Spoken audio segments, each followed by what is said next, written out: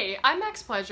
So this Pride Month has been unlike any other that I've ever experienced. And I know I'm not the only one. Like, there's the meme going around that's like, Pride is canceled, this year is wrath. And like, I get the joke and it's funny, but we can still celebrate Pride. It's just that the definition of celebrate is going to look a little different this year. And actually, it's gonna be different from this year forward. At least I know it will be for me. Like, Pride can't just be about partying and filling up your gig schedule. Even though I'm a drag king, I know that there is power in going to a drag show and seeing a drag performer feel their fantasy and being surrounded by your community members and like just all having fun together. That's so important and so special and so empowering.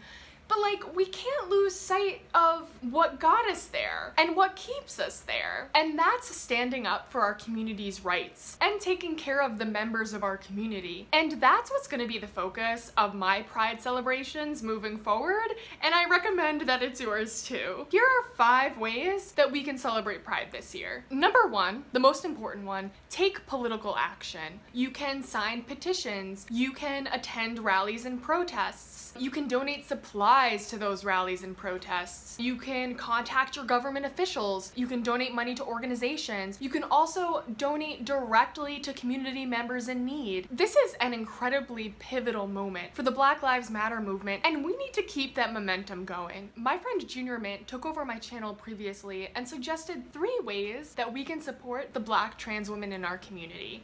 If you haven't watched it already, that video is definitely worth a watch. Number 2, virtually visit with your friends and queer family. Queer people have always survived and thrived with the help of their friends. And we're so lucky that we have the technology to still be able to connect with our friends while social distancing. Spending virtual time with my queer family has been so beneficial to me. We talk through current events, we vent to each other, we're there for each other, we share information, and we cheer each other up. And like, keeping that connection going when there's all this scary stuff happening in the world right now, it's a lifeline. I'm always grateful for my friends, but right now especially.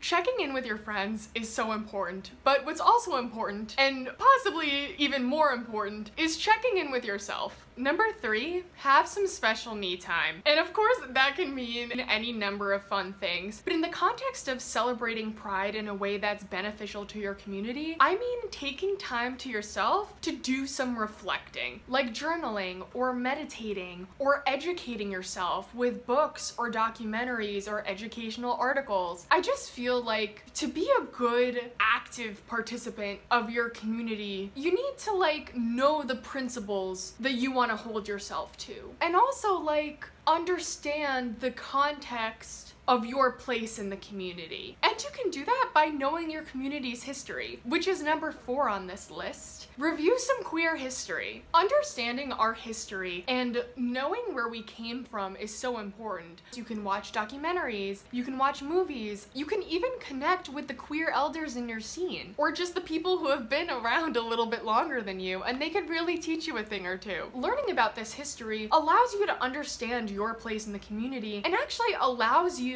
to activate that space and your role in a way that's beneficial. That's my opinion anyway. Last but definitely not least, number 5, tune into a digital drag show. Drag is the queer art form. Drag is such an important part of our community, and also the way that drag has been brought into the mainstream, it's providing a platform for queer people and creating opportunities for visibility on a worldwide scale. Also, it's just a lot of fun. And honestly, I feel like what's Pride Month without a drag show? As scary as these current circumstances are, we can still celebrate Pride. We just have to make sure that we're doing it in a way that helps the cause. Thank you for watching this video, and to everyone watching, I hope that you have a very prideful Pride Month.